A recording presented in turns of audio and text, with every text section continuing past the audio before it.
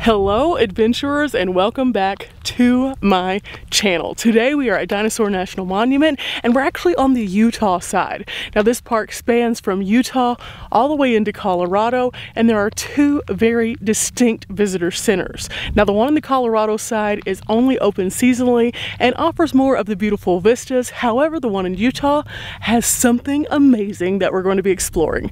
Decided to pull off at this little site right here and we're going to be taking this trail to find some petroglyphs.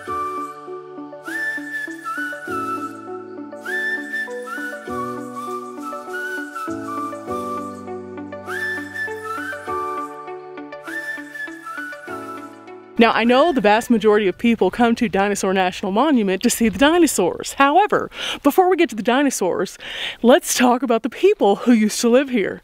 The Fremont people lived here approximately 1,000 years ago, and they left behind their markings in some of these amazing mountains that we've been seeing at camp yesterday, which if you didn't see that, go check that out. But then also here at this little shelter.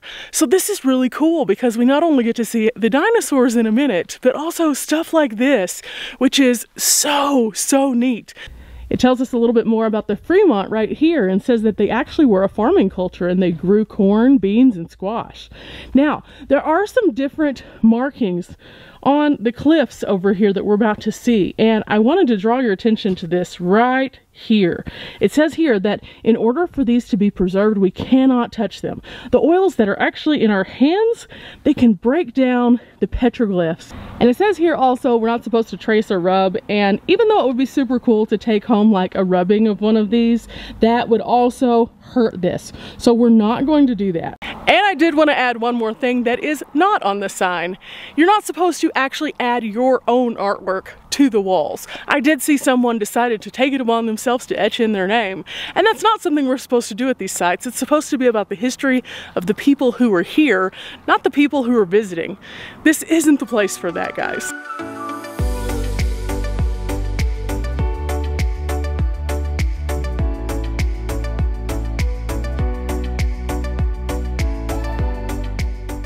Right here on the edge, it looks like this could be an animal, maybe a horse. I'm not sure. Sometimes you see horns. This one doesn't have horns. Now up near the crack there and a little bit more faint, we do have a couple that have horns. And so this is something that's a little bit more common. I don't know if this is a deer or an antelope or like a bighorn sheep.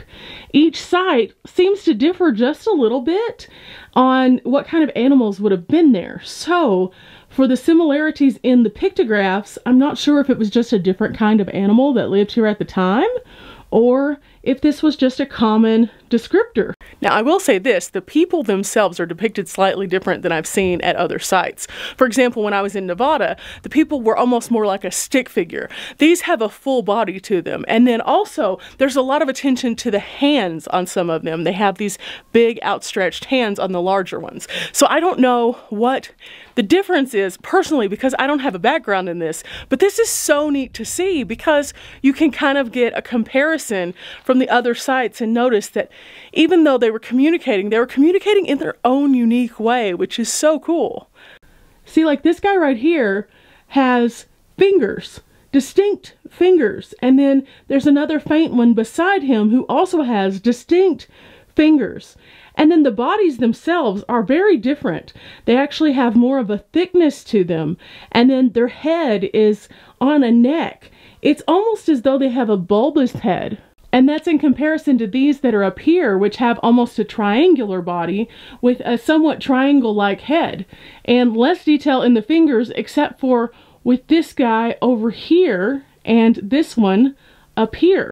And then even more faint, if you can see this one that's like right here, he looks as though he is wearing clothes. So he has lines across him as opposed to the solid, which was over here with these. Now, if you happen to be watching my channel and you have any background in petroglyphs, please leave me a comment as to where I should be researching the differences between the different kinds of bodies. I think that's so cool. But anyway, enough of that. Let's get back to Dimples and on to the dinosaurs Stegosaurus. I just wanted to make sure we stopped here because this is so cool. But we have some other cool things to do today too, and cool seems to be the word of the day. Sorry guys, I'm just really excited. Okay, we have made it to the visitor center, and now it is time for us to go in and explore. But first, I want to draw your attention to this Stegosaurus right here. Now, if you'll recall, whenever we went to Texas, we actually went to a park, a state park, that had two really big dinosaurs kind of in the middle of it. And the reason why they had those is because that's where some of the footprints for those dinosaurs were actually found. Well, here we have a very cool Stegosaurus for similar reasons. Did you know that Dinosaur National Monument actually is a site for them finding Stegosaurus? Isn't that cool? But even more so, this guy right here, much like those in Texas, was actually on display at one of the world's fairs. Not the same one, but still at one of the world's fairs. So this is really cool because this Stegosaurus is even a relic, a different kind of relic.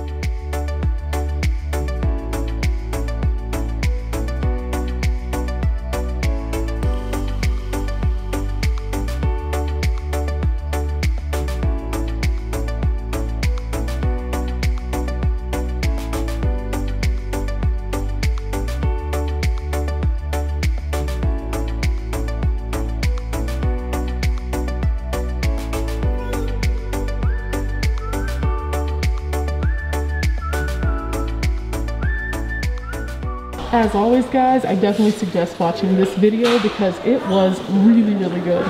Now in this particular video, they actually filled in the history of the people that we had seen with the pictographs and actually said that their history dates back over 12,000 years, which is super cool.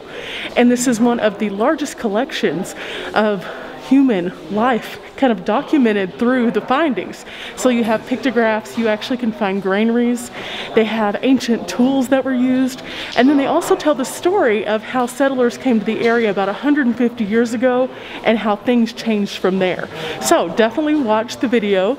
It's about more than just the dinosaurs, but it'll help you to kind of get a better understanding as to why this place is awesome. Look at this guys, some of the different findings that they had.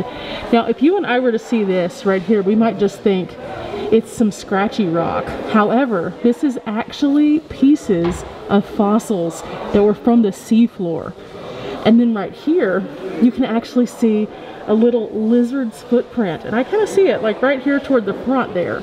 This is more traditionally what we're used to seeing at a site like this, is something that might have teeth. This is actually an Allosaurus jaw that actually has teeth fragments still in place. Now if you did watch my campground video, you'll notice there's some beautiful tall trees. Those were cottonwoods.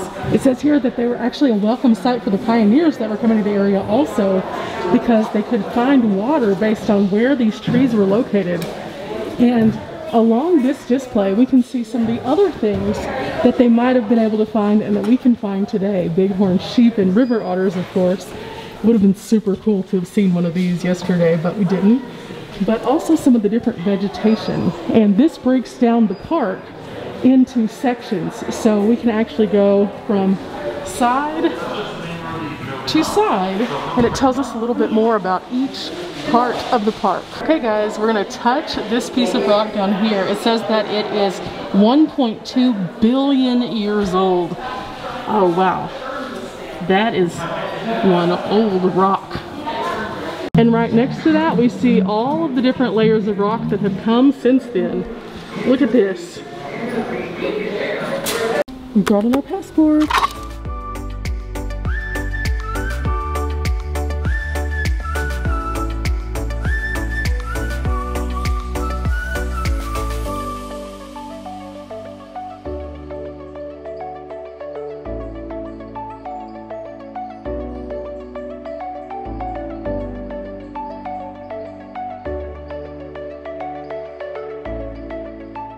After riding the shuttle up a little bit to an exclusive area, you come to this big, huge quarry site, and it's all protected and indoors, and it's really, really neat. Now this all started out with 8 vertebrates. 8. They found intact 8 brontosaurus vertebrates, and realized that this was a site where there were tons and tons of fossils and bones to be found. And at some point they decided that they wanted to preserve the site so that we could come here today and see kind of what it is to see them in their state.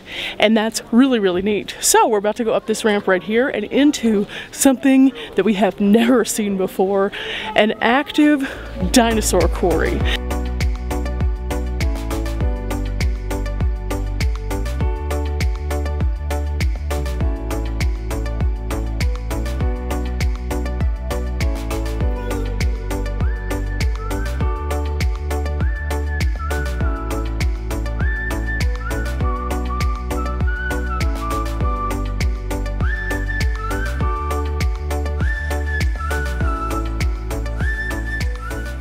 As we come in, there's actually this little reference map so you can see kind of what is where. And looking in, there are so many cool things here. So I definitely encourage you to check this out. Now the real question is, why are there so many fossils here? And this is the explanation. It says here that where we are standing today was actually an ancient river.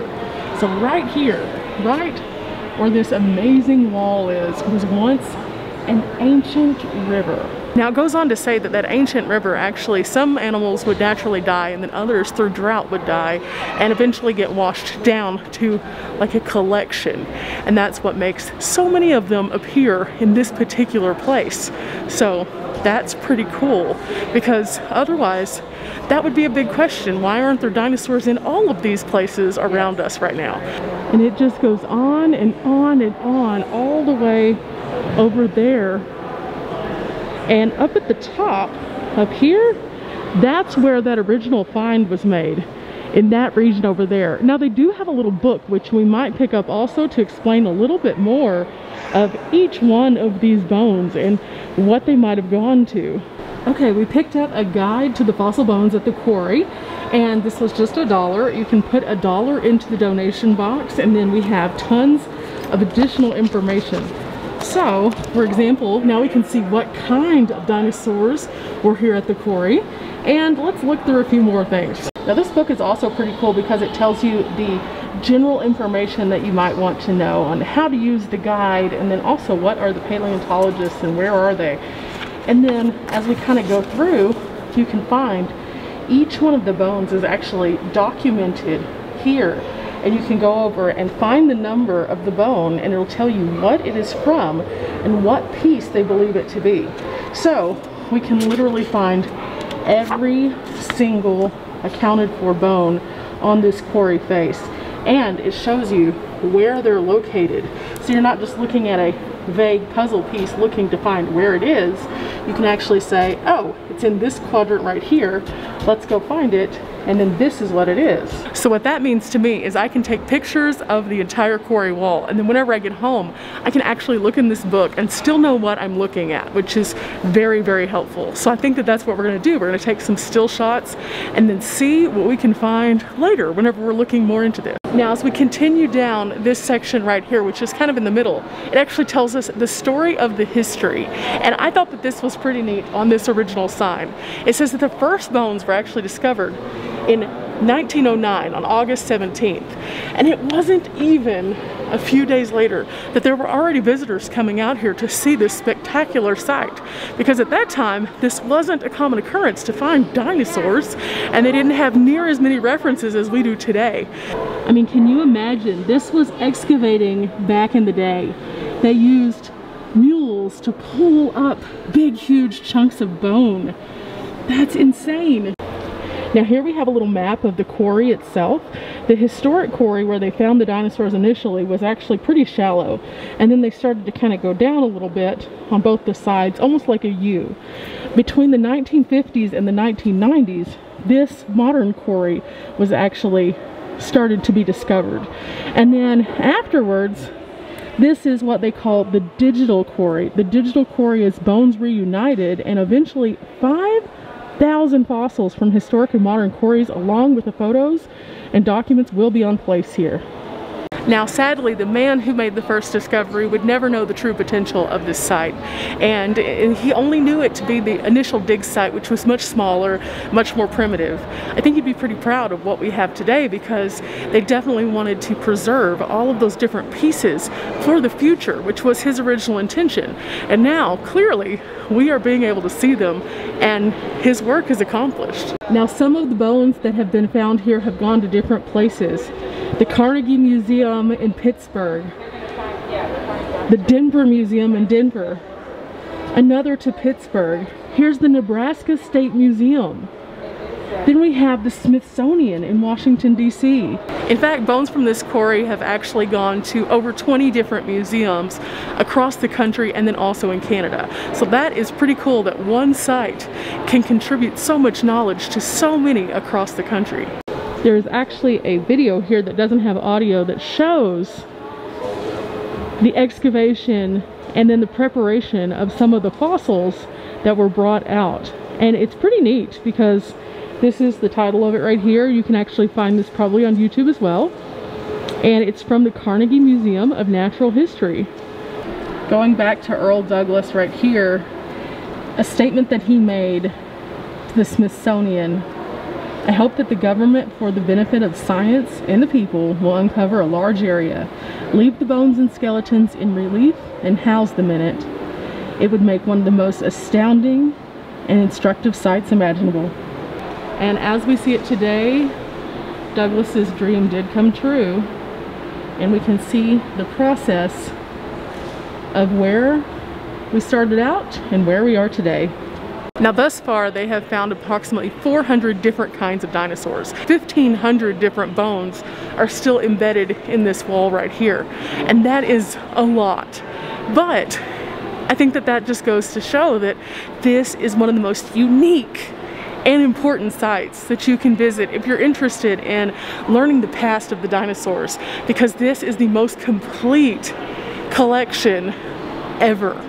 Up in this region is where the official first tail pieces were found, the little vertebras. And as you can see, there are several that are just stacked on top of one another up in this section. Looking down into the secondary level, you can see the different layers of rocks that have been chipped away. And in more modern days, they have used more power tools to do this very carefully. But when they first started out, they had very primitive tools. As we browse through, it's kind of interesting to see the different sizes. So like the one that I'm focused on right here is very small. And then as we move upward, there's one that's much larger. And then there's one at the top that almost looks flat, like an alligator's tail.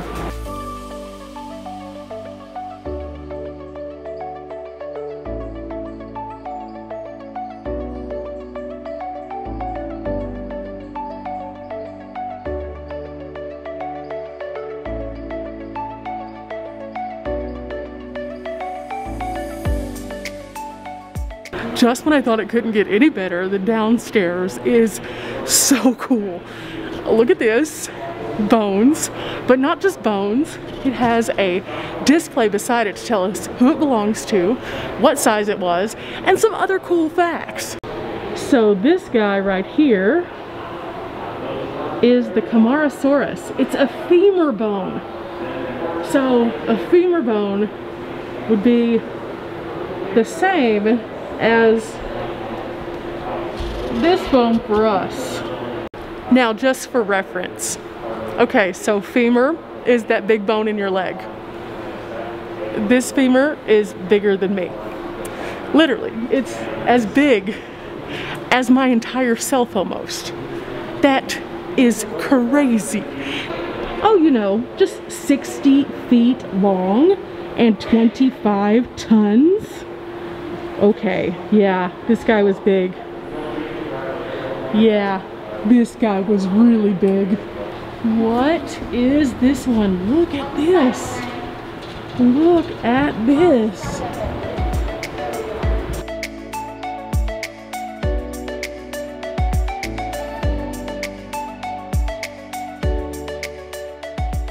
Now this is cool because the little signs really do tell the story. It says here that the special feature of this particular find, back here was actually that the skeleton was nearly found entirely intact. Entirely intact. And even more crazy, the hearing bones were actually intact. That is wild. Now I can say this guy right here definitely looks vicious. Those are some talons, to say the least. And of course we're looking at an Allosaurus, and it says right here that this was one of the most complete meat-eating dinosaur skeletons that was ever found. And this is what it would have looked like when they were excavating it.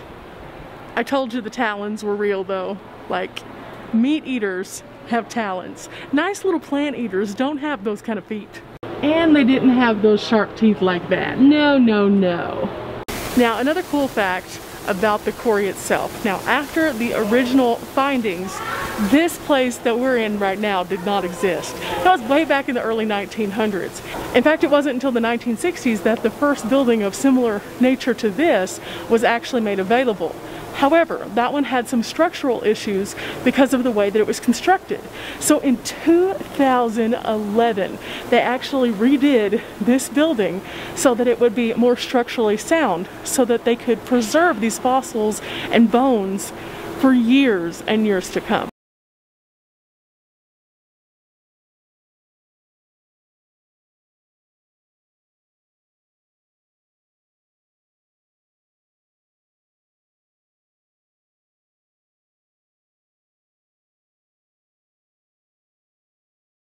Do you know what this is? This is actually a juvenile turtle shell. And then what about this?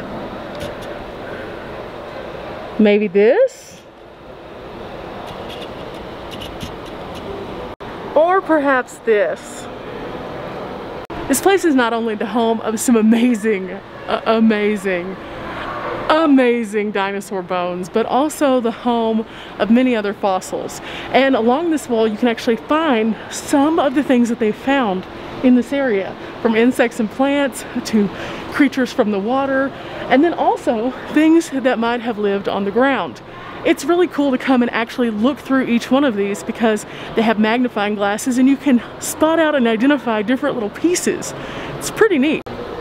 Like this little lizard skull. This is actually something that they found in the Morrison Formation, and they believe it to be an old lizard skull that dates back 149 million years. And this one is actually some kind of little crocodile. So maybe I wasn't too far off in assuming that that tail looked crocodile-like. In here we have some of the defensive dinosaurs. This would have been like a Stegosaurus tail spike. And right here, there's a Stegosaurus back plate. Yeah, crocodiles are definitely related to this somehow. And I think that's what's cool about coming to places like this. You get to see those similarities to things that we still have around that are not extinct. And it makes you go, oh wow, where on earth are we going to get to touch real dinosaur bones? Only here, right here, actually. I am so excited. I get to touch a dinosaur bone. And the mask is not letting you see just how big I am actually smiling right now.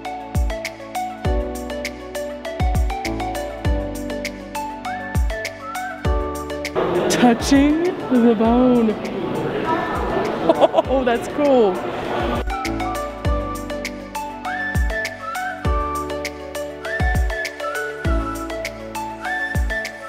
Now we're almost finished here, but did you know that this guy, the Allosaurus right here, was actually one of the most common predators in this area at that time? Not the little T-Rex, no, this guy right here. And boy, did he get big. Just kind of a reference on how big this mouth actually is. I could put my entire torso inside of this, probably no problem. And just to kind of give us a reference as to how that they actually functioned, the front right here was their nose, and then they had the air that would go through these two little ducts kind of, and then they had an eye. So if we go back over here and look at this in the front right here, that is the nose. And then the little dots would have been the air here, and then the eye would have been way back here. You know, I think that every time I come to a dinosaur site, I obviously do a couple things. I think about the fact that I would be the very small fish in the pond against these guys. But I also play a familiar song in my head throughout the entirety of my visit.